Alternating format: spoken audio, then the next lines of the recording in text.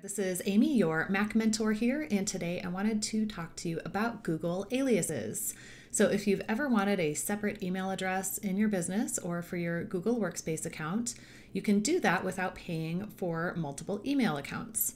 So let's say you run a business by yourself and you would like to have your primary email for yourself, and then you have a separate one called billing or info or something like that.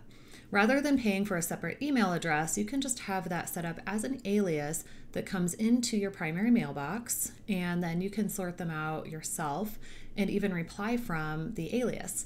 So I have told you about iCloud aliases before for personal use, and today I wanted to show you Google aliases, which is for business or if you have a paid Google Workspace account. This does not work on the free Gmail accounts.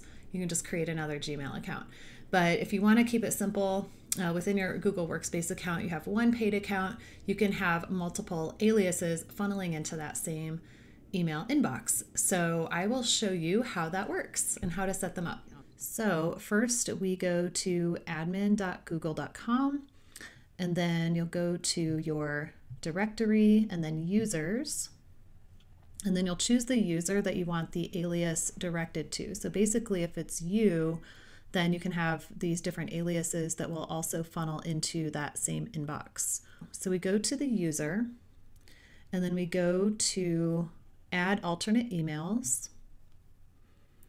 And then in here, we can actually create the alternate email, which is called an alias. And this will go directly to my inbox, but it's addressed to hello@themacspa.com, and then it'll come into my regular inbox. So we do that, and then we'll save it. And now in my inbox, I can see Amy at the Mac Spa and then hello at the Mac Spa.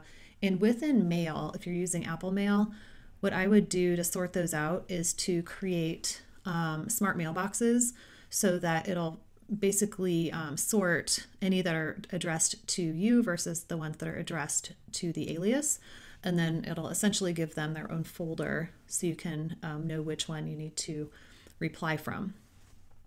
The next thing you want to do to make sure you can also send from this address is go into your Gmail and then choose the gear to go to settings and then see all settings, and then we're going to the accounts tab.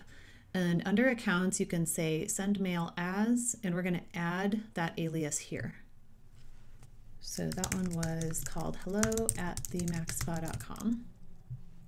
Make sure treat as an alias is checked. And then the next step, we will have it send a verification email, and then we'll put the verification code in here from the email.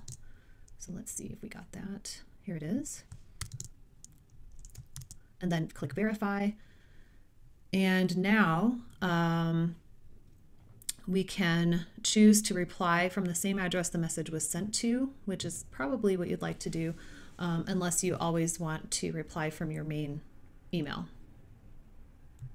Now that you have your alias set up and the send mail as set up on the Google side, if you're using Apple Mail, you can also set that so that you can reply from your other aliases. So first we'll open Mail and go to Preferences, and then go to the account you've created the alias for. And under email address, we're editing the email addresses, and we can just hit the plus and put my new alias in there. And now when I create a new message, I will have the option here to send from my alias. I hope that was helpful for you today. If you have questions or comments, please leave them below or book an appointment with us at mymacmentor.com. And thanks for watching.